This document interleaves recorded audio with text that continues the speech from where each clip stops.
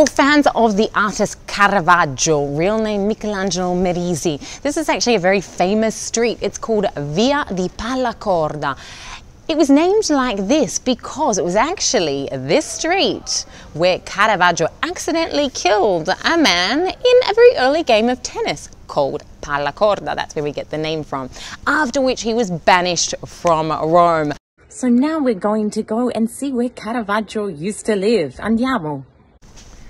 So it may not look like much here from the outside. In fact, it's a side street in the center of Rome. But why is this important for our Caravaggio story? It's because this is the building where Caravaggio rented a room where he painted many of his paintings, completely restructured it so the light would come in certain ways. The problem was, though, Caravaggio being Caravaggio, he didn't pay his rent, so his landlady kicked him out. So why am I standing in front of a pub? A good question. No, we're not going in for a drink. This is all part of our Caravaggio story because, as you probably know if you're interested in Caravaggio, he loved a drink. He was always getting drunk.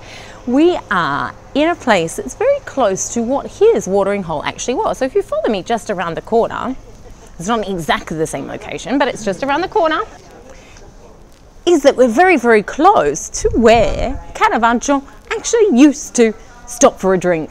Today we've actually got a van parked in front of it, and it's actually the store of an antiquariato, so like an antique store today.